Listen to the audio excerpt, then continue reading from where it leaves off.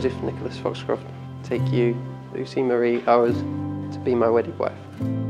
So I stand here today, and in front of me is my partner, my lover, the mother of my children, my soulmate, but most importantly, my best friend. I promise to support you with all your goals, to praise your achievements, pick you up when you fall, be honest and true to you, and no matter which way the tide turns, I will be here, standing with you, forever loving you. I, Lucy Marie Owers, take you, Joseph Nicholas Foxcroft, to be my wedded husband. I can't wait to take this next adventure with you, my soulmate, my partner in crime, my family and my home. I promise to love you unconditionally, to listen harder, and to support you, keeping the sass to a minimum.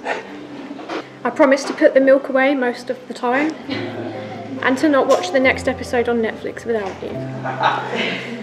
I promise to respect your decisions, even when I'm right, and to laugh with you in times of joy, and to offer sarcastic comments in times of sadness. In the words of Picard, the past is written, but we are left to write the future. Well then, let's make it so, because I love you to the stars and back, and I can't wait for us to grow old disgracefully together. Joe and Lucy, let the world recognise your marriage.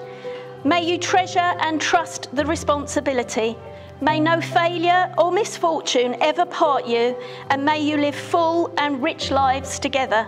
And it gives me very great pleasure to announce that you are now husband and wife. You may kiss your bride.